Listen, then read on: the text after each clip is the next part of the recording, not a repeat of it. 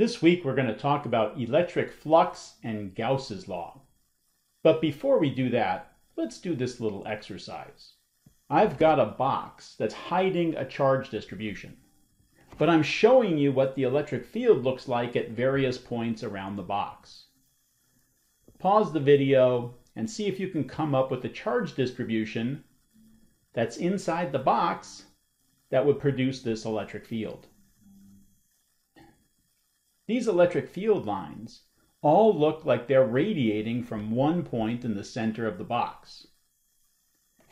It appears that we could put one charge at the center of the box and it would produce this electric field. These four are all the same distance away, so the electric field vector would be the same length, the same strength electric field at each of those locations. And these four are a little farther away, so their electric field would be a little smaller due to the extra distance from the point charge. I think a point charge at the center of the box would be a good approximation of a charge distribution that would produce this electric field. Let's try this one now. I've indicated four electric field vectors around the box. See if you can figure out what kind of a charge distribution inside of the box would create that electric field. One possible solution is a positive and negative charge, two charges separated by a small distance. I'm going to draw in two charges, a negative on the left side and a positive on the right side. And I'll use blue to put the electric field line, so the field goes from the positive to the negative. It also goes out towards infinity in this direction, and it comes in from infinity to the negative charge in this direction. The field would make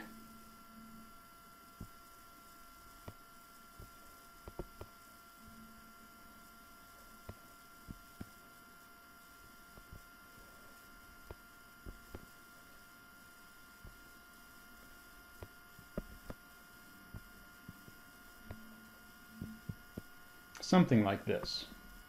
So let's look at the 4 points that were labeled. The one over here would point in this direction, and the one over here in this direction. That looks like that works pretty well. Any point that's on that line between the two charges has an electric field that points to the left. And that's what we get here. We're pretty close to those two charges, and the electric field points to the left here. And here we're much farther away, so the field is smaller, but it points to the left. So I think a charge distribution with two charges, a positive and a negative, would work in this case. Let's do one more. I think one possible charge distribution is a line of charge. So if we had a whole line of positive charges,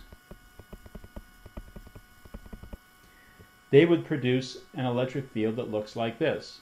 As that line of charges becomes longer and longer and longer, the electric field lines become more and more parallel coming off the charge distribution. And when that line goes to infinity, the electric field lines all become parallel. As long as it has a finite length, we get these edge effects out here where the electric field starts to go in a different direction. But if we're near the center, if we stay near the center, the electric field lines are very close to parallel. The point of this exercise is that there's a relationship between the charge distribution and the electric field it's creating. And if we know something about the charge distribution, we can tell something about the electric field, and vice versa. If we know something about the electric field, that tells us something about the charge distribution. And that's important to understand for Gauss's law. Before we discuss Gauss's law, we need to introduce a term we call flux. Flux is basically a flow rate across an area, but it depends on a few different variables. So I like to use this analogy. Fishing in a river with a net. If we have a river, and I know in a real river the water flow is fastest at the center, and it tails off and gets slower near the banks of the river. But just to keep things simple, let's have our water flow be uniform across the whole river. So the same flow rate across the whole river. And you're going to put your fishing net in there. You want to catch a fish. You're going to put your net into the river. How are you going to do that? Are you going to put your net into the river like this? I think you're going to be hungry tonight, because none of the flow of the water penetrates the area, the surface area of the net.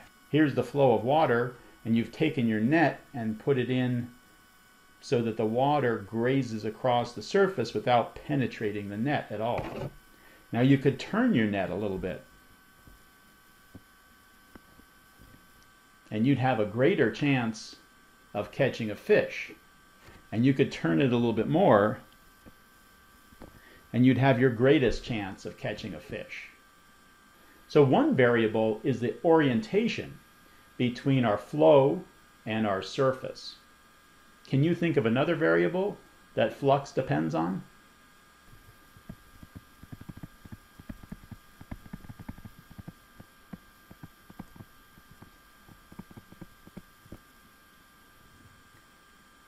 How about using a bigger net? If you put a bigger net in, you'd have a better chance of catching a fish than if you use a smaller net. The area of the net is another variable. And can you think of a third one? If you're a utility company and you own the dam at the top of the river, you can control the flow of water in that river. So the third variable is the flow of water. Now let's talk about electric flux. We'll use a small e there to indicate it's the electric flux, because in a few weeks we're going to be talking about magnetic flux also. But right now we're talking about the electric flux, the amount of electric field that penetrates a surface. And what would it depend on? It would depend on the strength of the electric field. That's like the flow rate of the water, right? The strength of the electric field.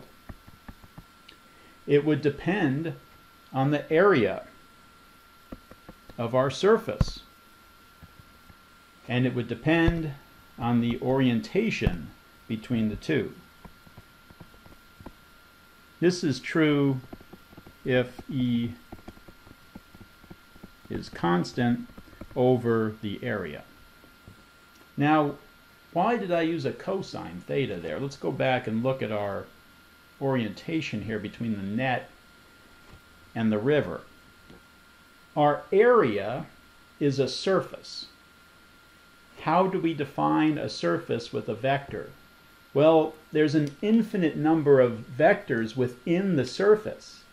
But if we pick a vector perpendicular to the surface, that pretty clearly defines the orientation of the surface. So that's what we do.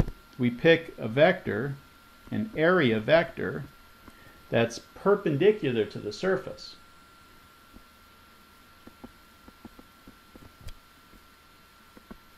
So you can see that when the angle is 90 degrees, as in this case, between the area vector and the electric field, or in this case the water flow, we have a 90-degree difference between those two vectors. The surface is actually parallel to the flow of the water. That's why we use a cosine theta here. We would get 0 for the flux in that case with that orientation. But over here, we get our maximum flux. The area vector and the electric field vector, or in this case the flow rate of the water, are in the same direction. There's a 0-degree angle, and cosine of 0 is a maximum. It's 1, and that gives us our maximum flux. We can also write this as a dot product.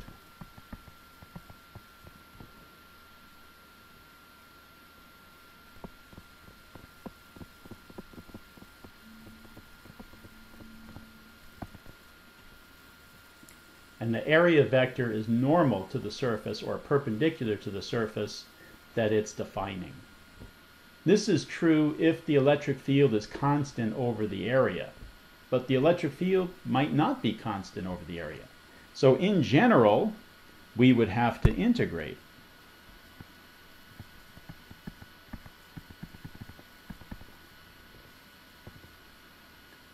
We would have to integrate the electric field over the area to get the flux. Let's do this little exercise. Find the flux through each surface and the net flux through the cube for a cube sitting in a uniform electric field. So let's number the surfaces. I'll call the one back there 1. And how about the face we'll call 2 and 3 and 4, and then 5 can be the top and 6 can be the bottom. So we've numbered all 6 sides of our cube. Find the flux through each of those 6 sides and the net flux through the cube. Now that you've done them, I'll go through and do them, and we'll see if we get the same answers. The flux through surface 1 is just going to be the electric field times the area times the cosine of the angle between them, because the electric field is constant over the area. It's uniform field, it's the same everywhere. So we have a constant electric field. So E times A times the cosine of the angle we get when we put their tails together. And we have to come up with a definition here, don't we? Because we have a surface sitting here, and we know the area vector is perpendicular to that surface. But does it point in this direction, or does it point in that direction? Well, our definition is that when we have a closed surface, and we have a closed surface here, what is a closed surface? A closed surface has an inside and an outside. So this cube is a closed surface. It has an inside and an outside. When we have a closed surface, the area vector points out from the enclosed volume, outward from the box. So it would not be this inner one. The area vector would be this one right here, pointing outward from the box. Side 3 would have an area vector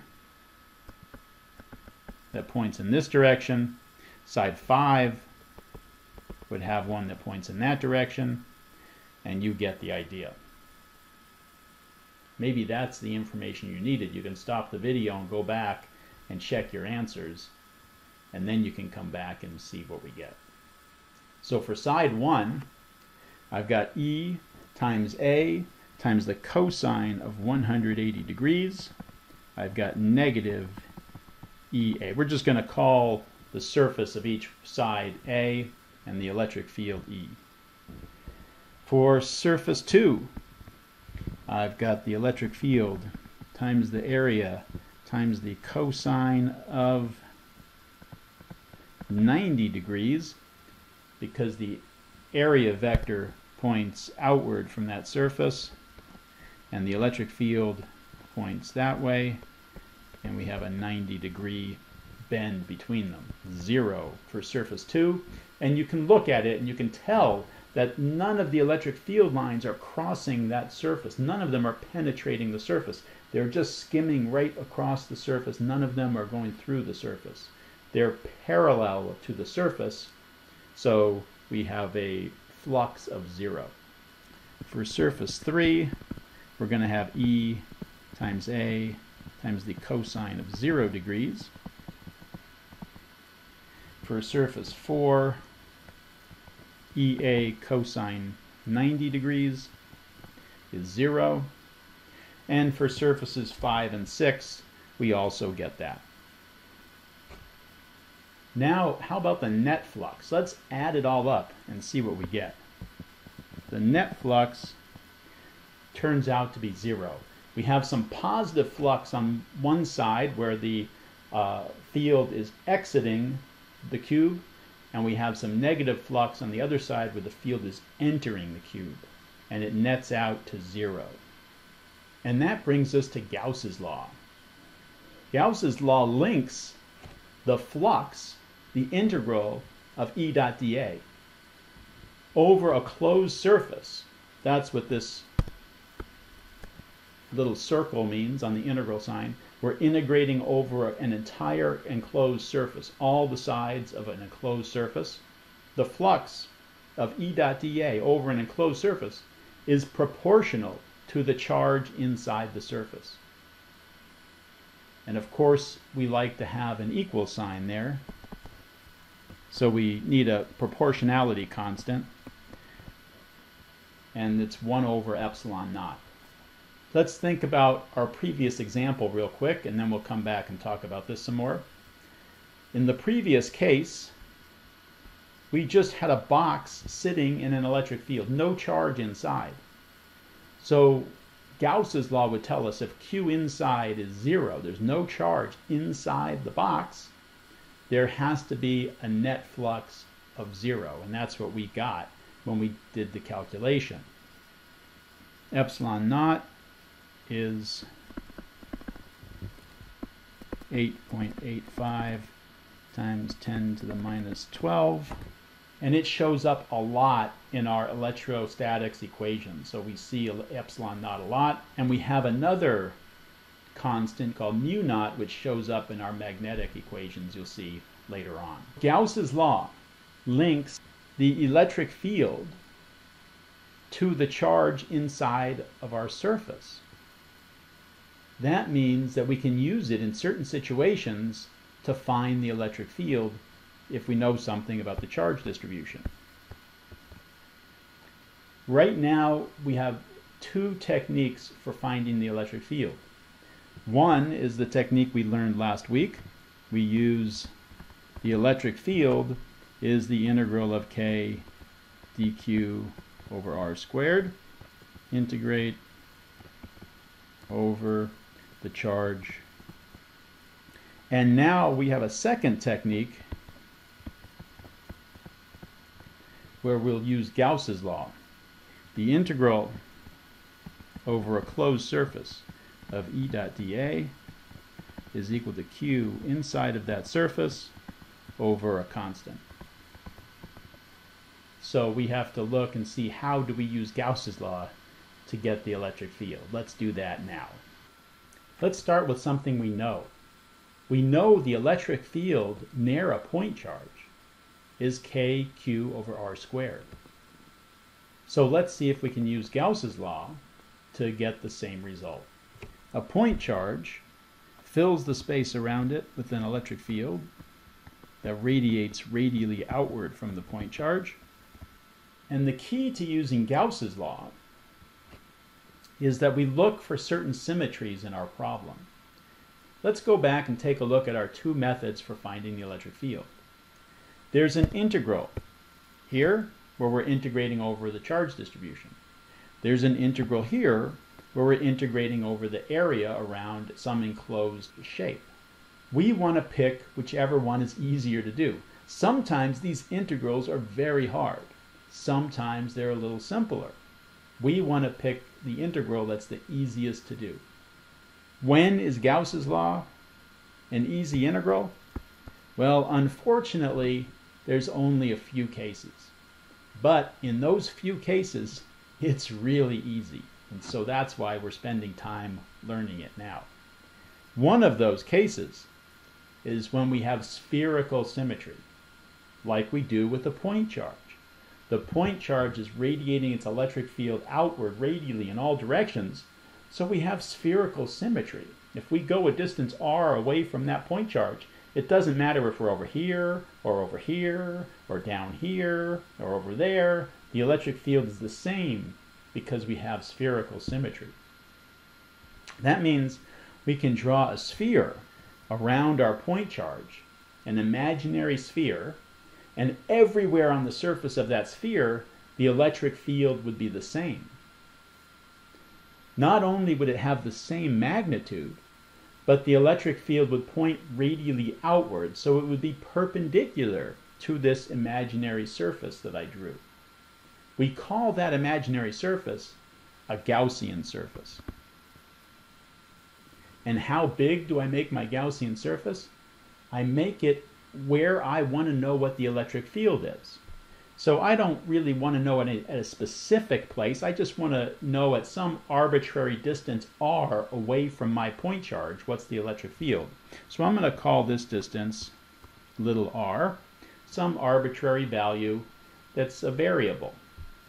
So the integral of E dot dA over that closed surface, that red sphere that I drew there, that Gaussian surface, is going to equal the charge inside over our constant epsilon naught.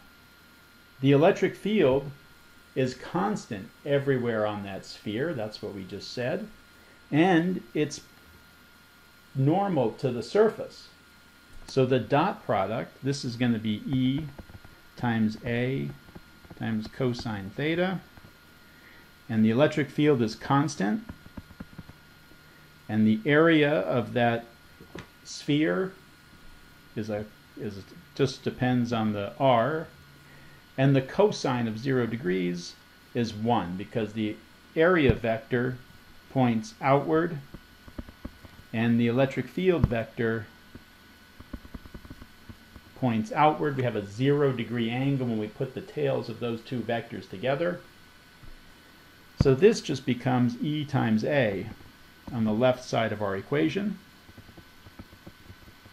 How much charge is inside of our imaginary surface, our Gaussian surface? Well, let's just call it Q. And we have this constant epsilon naught here. The electric field is Q over A epsilon naught. What is the area? The area is our Gaussian sphere. So in this case, it's a sphere. Sometimes our Gaussian shape is different than a sphere, and then you use the appropriate area there. But in this case, because we're dealing with spherical symmetry, we chose a sphere for our Gaussian surface. We need to match the symmetry of the problem. If I put a cube around this, then doing the integral of E dot dA over a cube, right, the surface of a cube with the electric field changing direction and changing magnitude, that would be a very difficult integral to do. But if I choose a sphere, and because I have spherical symmetry, then this integral becomes trivial. Everything is a constant, the cosine of theta is just 1, and it becomes E times the area.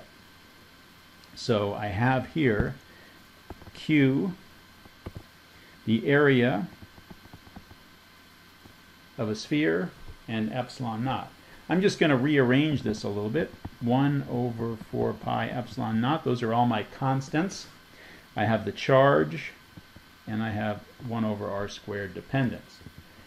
Now, 1 over 4 pi epsilon naught is actually our constant k that we use in our electrostatics equations. So this is k q over r squared.